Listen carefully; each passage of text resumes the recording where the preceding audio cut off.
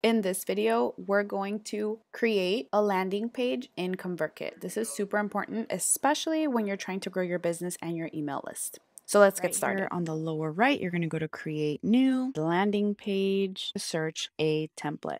It's very simple. You can even come here to the upper left and go by newsletter if you want someone to sign up for your newsletter or sell a product. Pick the one, don't overthink it. You can definitely make new ones. Here is where you can customize it. You can replace it. I actually made this in Canva, super simple, but you're going to add whatever title or copy you're going to do. What I love is that you can actually customize, add lists, for example, the features of it with the numbers, so add an image, add a product, add my clarity call, or even a countdown, like this is going to end on a certain day and time. Keep it simple. It is customizable. I suggest adding a custom field to have their first name, because what I found is that sometimes it's just very easy to just get their email, but I want to know their name so I can personalize the emails for them specifically. I'm going to make the background my brand colors or something similar. Have a strong call to action. Under general styles, I'm also going to change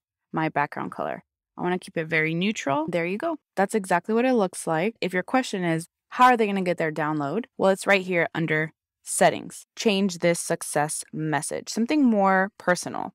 The way that you speak. Go to the domain name, select your page URL. You're going to deliver that incentive. You should have this as a PDF already. Pick your PDF. And now you're going to edit the email contents. Again, try to make this customizable to you so it's not super generic and people are excited to open your emails. Save that, and there you go.